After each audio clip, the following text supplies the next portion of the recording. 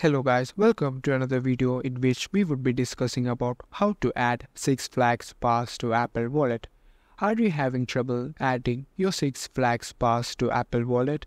Don't worry, in this video we'll help you find a solution for it.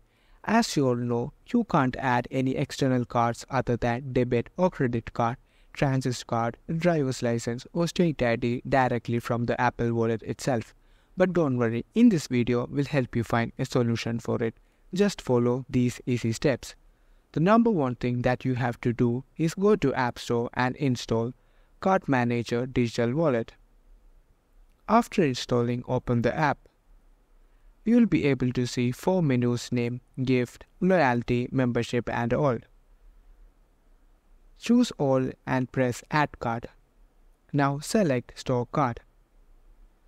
Now search for Six Flags.